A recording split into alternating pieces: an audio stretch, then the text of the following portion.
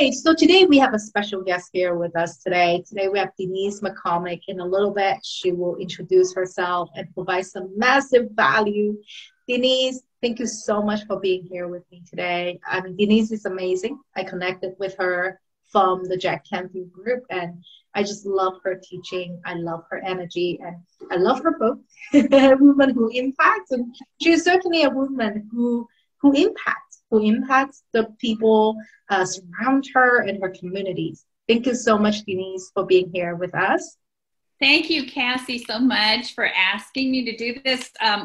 Cassie has not said this, but I connected, as Cassie said, on Jack Canfield, and I connected with her, having her as my business coach, because I'm doing so many things in business. And as she said, I was a 26-year educator that redirected to entrepreneurship. So there were a lot of things I needed to learn that I had never experienced. So she has just been phenomenal as my business coach to steer me in directions and help me with the technology, because I taught a lesson on this, feel the fear and do it anyway. I was of the age where technology was not in my high school.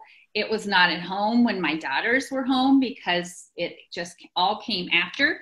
So I basically had to be self-taught and then seek out other people to learn all of those things. So I'm thrilled to be here, Cassie. Thank you. Well, thank you. So you mentioned that you're an educator, and I know you're an incredible educator. You worked in the education industry for a long time. So tell us more about yourself, and how do you become an incredible coach that you are today? Cassie showed my book. The first time I actually wrote about my journey was in that book, and it was called From Surviving to Thriving. And I believe that every educator deserves to thrive in life. And I am telling you from my experiences, and now from the book that I'm writing right now called Women Who Shine, which is the same publisher, Kate Butler. I'm a featured author this time, and I'll be a keynote speaker around that too. I was not supported the way I felt educators deserve to be supported. I mean, I had a master's degree and a K-12 reading specialist, and I just felt like there was nothing there for self-care. There was nothing there for personal development. And here we are taking care of 25 kids, their social, emotional, academic things all day long. And who was taking care of us? We didn't have time to. So I went on a journey after my educational career to become the educator's coach. I said, well, I got a master's degree in education. Now I'm going to get a master's degree in personal growth. And I became a Canfield trainer. I have been to 3 of Jack's Breakthrough to Success events.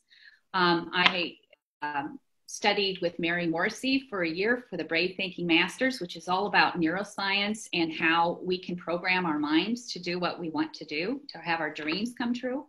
And I just became certified as a licensed worldwide woman speak circle leader. And that's going to be something new I'm going to be adding to help women find the brilliance in their own voices. So I was silenced for quite a few years. So I just felt like it's time that women learn that their voices are important, and their self-care is important, and their personal growth helps every single person they come in contact with. So I think it's a new day. I think our whole culture is moving towards this.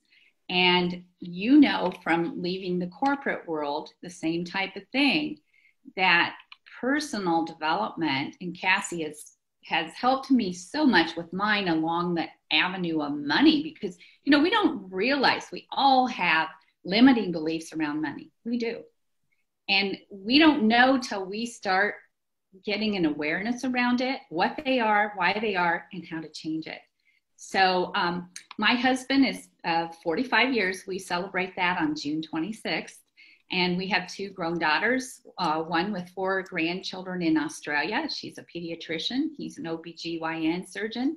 And our other daughter is out with one granddaughter. Her husband's a portrait artist, and she is a human resource development manager in Denver. So, I know I use these things with my own children. I used them with every single student I had. And I thought, you know what?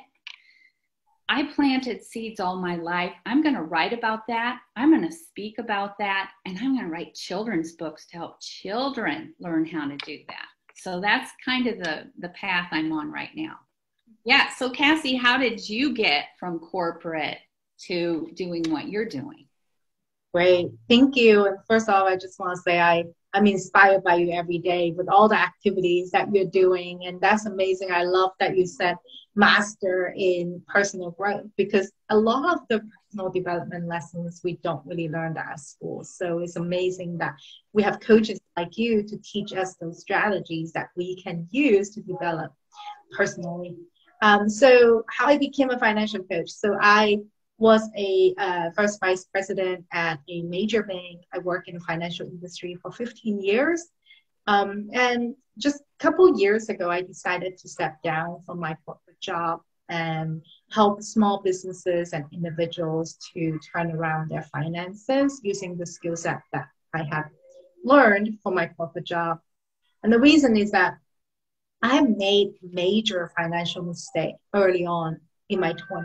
I made major purchases that was because of my ego versus, thinking if it was in alignment with my value, or thinking about if that allocation would help me to reach my financial goal in the future. But I was not really thinking that. And I made a lot of financial mistakes. Even I was working in the financial industry.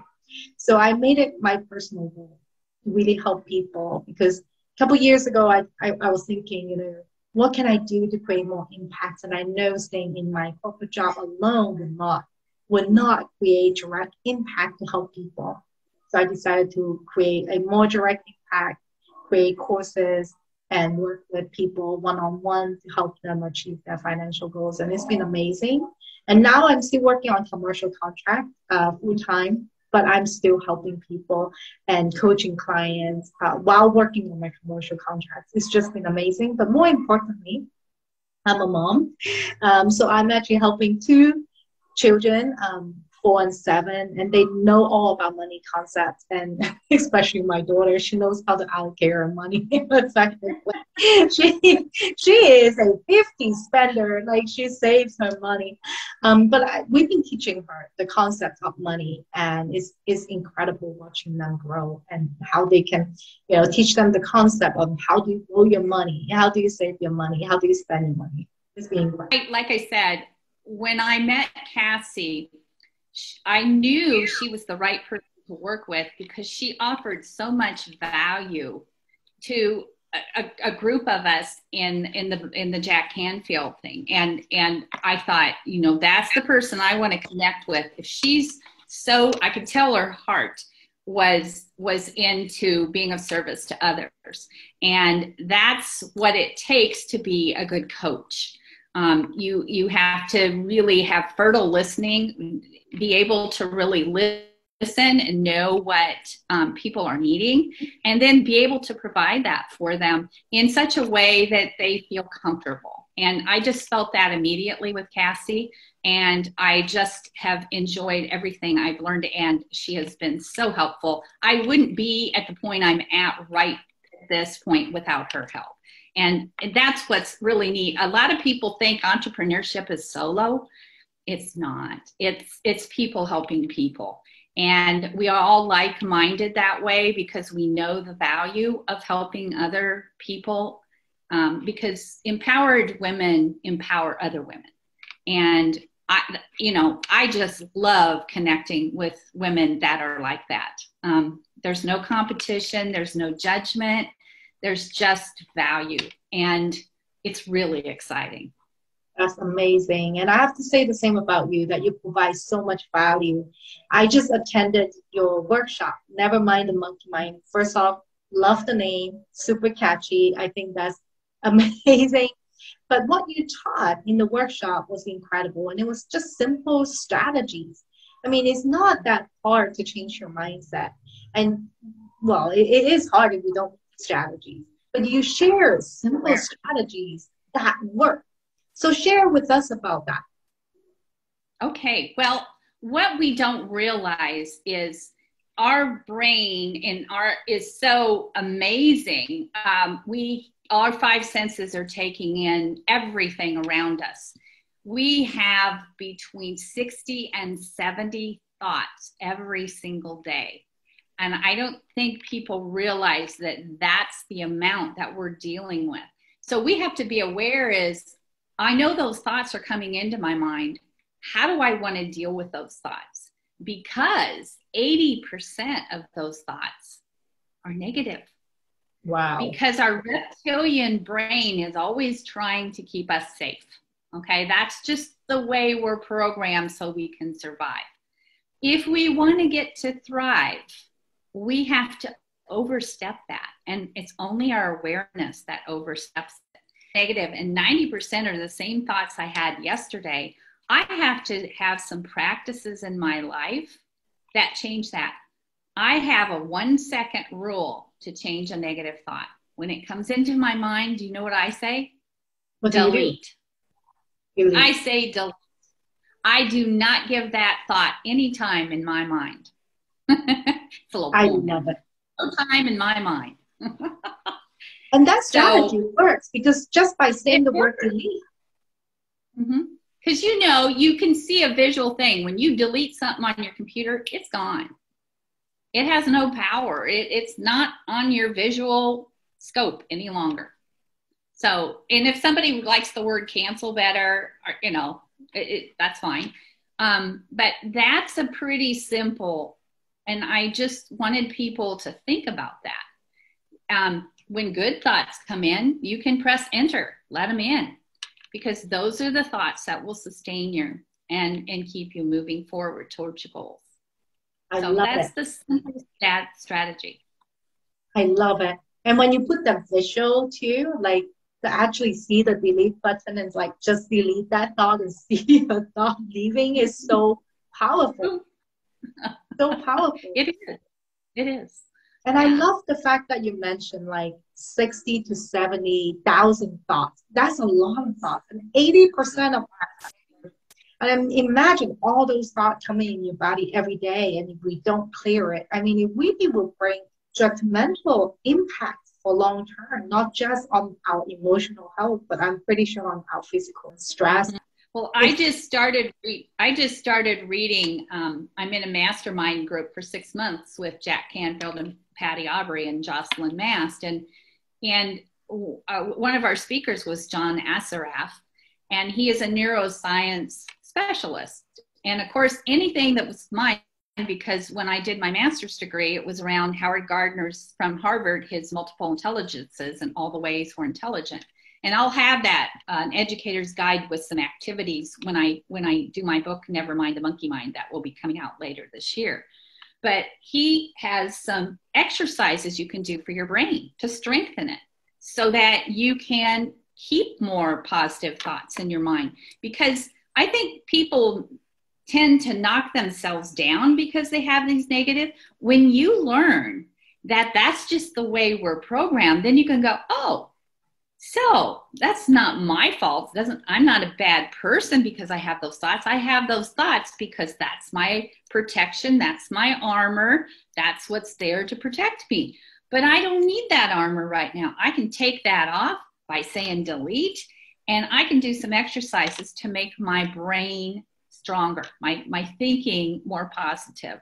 And then I can get my goals done, because people beat themselves up when they don't make their goals. And they just need to understand what's keeping them, and it's not their fault. I love it. I love that. And it's such great explanation. We do tend to beat ourselves up for our negative thoughts. So having this strategy on how to delete that thought, as well as understanding why and knowing that it's normal, that's very, very helpful.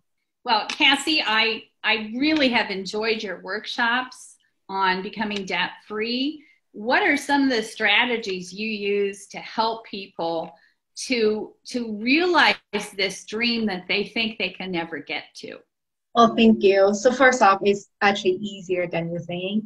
But there are steps. There are steps, and there are work. And if you're willing to put in the work, you can get to financial freedom, and it's a lot easier than you think. But I'm gonna reveal 3 steps today.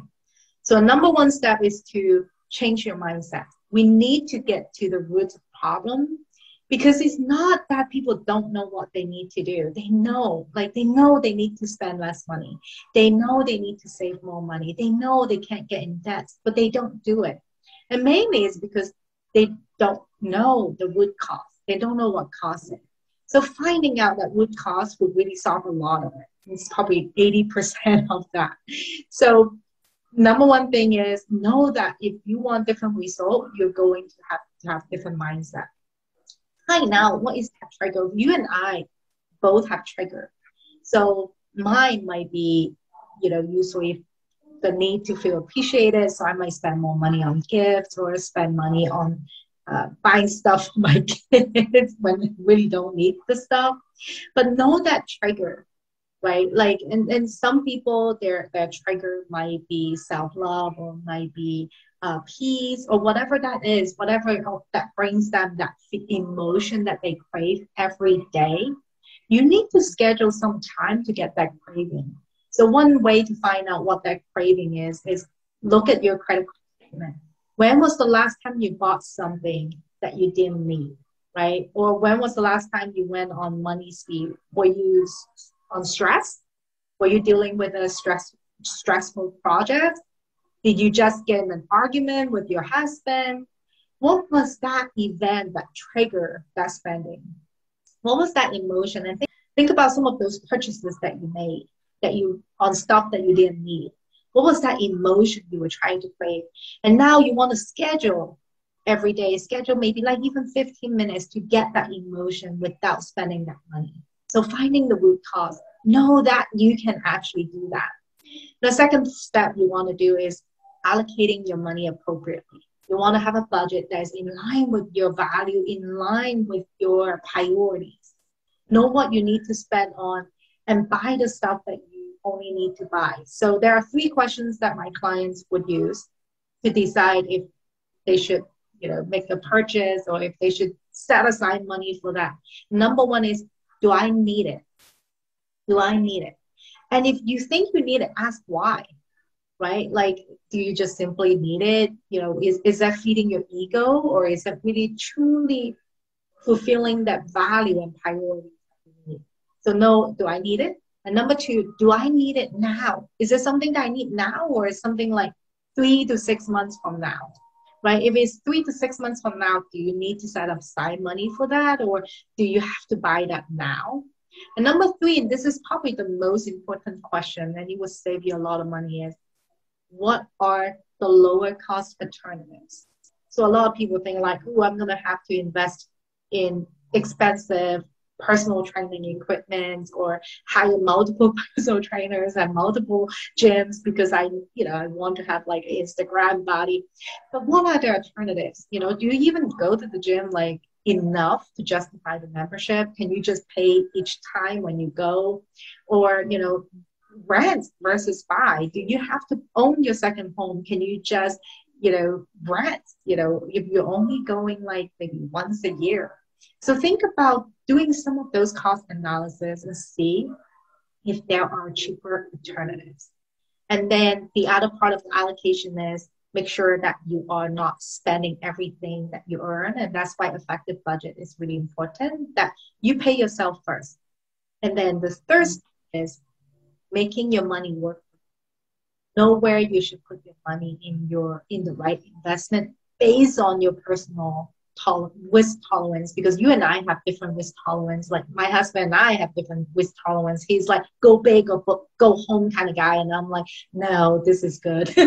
Like, we have very different risk tolerance. So we need to put money work for us to maximize our return based on our risk tolerance and maximize your earning as well. So that's why I work with businesses to maximize their profit.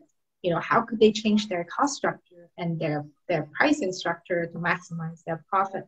So you have more money coming in, yet you are having expense control with your budgeting, and then growing your money and optimizing your return. That will help you get to your financial freedom. Well, I wanted you to come on the Educator's Edge because I felt as an educator, financial advice and awareness was going to be so helpful because I'm really blessed. I have a husband that's very tuned into this. And I think that's one of the reasons we made it through the farm crisis is because of his ability to delay gratification, to set budgets, to know what was needed when and to do it. So we set up, for me as an educator, I paid myself first. I had money go out towards a fund. And, now that I'm retired from that, I have that money sitting there for when I need it, for what we decide to do with it. And could you tell me how you think it could help educators to have what you have to offer? Absolutely. I think it will help educators in a great way because especially educators are usually really giving people. They like to give a lot of value. They give value every day. But oftentimes they're not taking care of themselves. So I see a lot of educator coaches, because they give so much, they think of themselves last. And oftentimes they take shortcuts. And that's when they don't realize the importance that they have to pay themselves first. They have to have the delayed gratification. They need to schedule time to take care of themselves and take care of their own self-care. So then they are not trying to take shortcut by, and the shortcut can be overeating, could be drinking, it could be drugs, or it could be just swiping your credit card.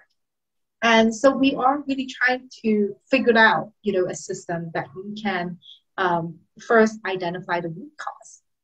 What caused it? What is that emotional craving that you need? And then getting your budget set up in a way that you allocate your money to which your goal. And then knowing what your goals are too, because you and I have different lifestyles. So maybe I can retire in 2 years, and other people might have to work 30 years to retire if they live that lifestyle. So knowing where are they going based on what they do now, do an assessment, then we direct them like you do, we direct their mindset. I redirect their mindset on money to get to their financial freedom quicker. Oh, it sounds wonderful. I just really feel like there's so many things that educators can do that really give them a sense of stability. And I think they need that now more than ever with all the changes that have come about with the pandemic. So knowing how it helped me, I just wanted to bring Cassie on and show others how it could help you in whatever job you have in life. It's just really it's just a basic. And I remember my daughter saying, how come there's not more in school about this? And I said, well, I think there should be, but kids aren't in school all that much time. I always had this one thing with parents where I showed them that they're only actually in the classroom 13% of the time till they're 18, with all the other things that go on in the school day. So once they realized that, I said, parents are their child's first and most important teachers. And so if the parents learn about it, and a lot of educators are parents too, then they can help their children, and then they can help the children in their classrooms. Because I always had a thing called wants and needs in my classroom, and we differentiated what's a want and what's a need. And I always did it around Christmas time because I knew some kids weren't going to get what other kids were going to get.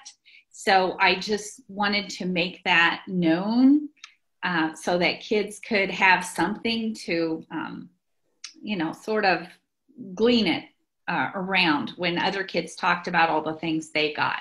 And they could say to themselves, well, I really didn't need that. I wouldn't need that. So, it's really just all about educating yourself. I love that you educate them the need versus want. So then when they think about their own personal finance when they grow up, that they remember that lesson. So I love, I mean, our teachers truly have so much impact on our lives. We don't realize that until sometimes in Yeah. so thank you so much for all that you do. I know you provide so much value. So tell us, what are you currently working on besides this wonderful book? I know you have more books coming. So tell us more about that, and what are you doing?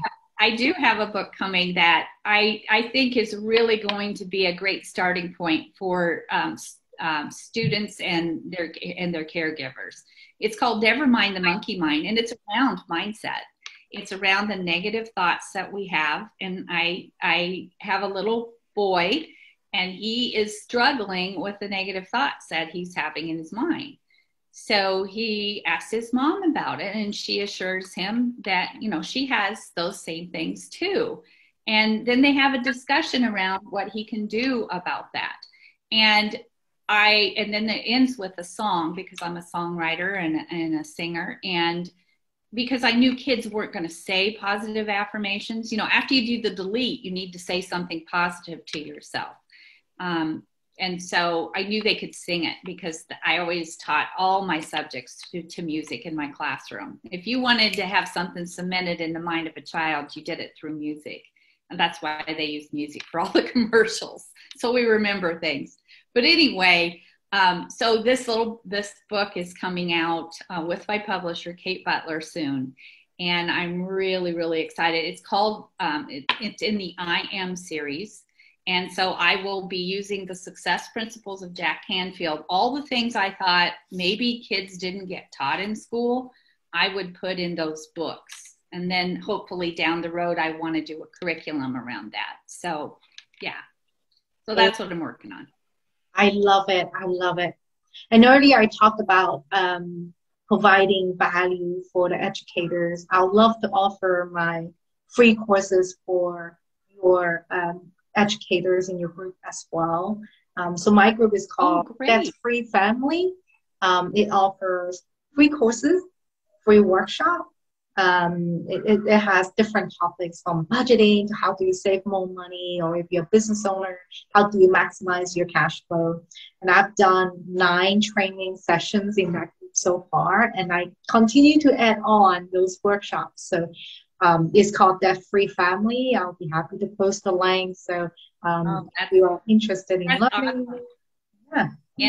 And I have viewed Cassie's trainings, and they are excellent. And folks, this is free. I mean, it's going to be invaluable. And it's summertime. That's why I brought her on. It's summertime.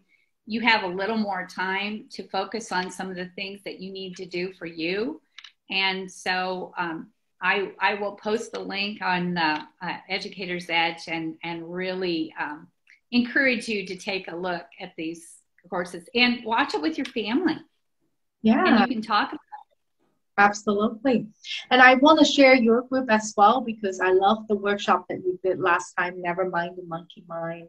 And I know you continue to add value to the group. It's a very active group too, I have to say. Can you tell us more about that?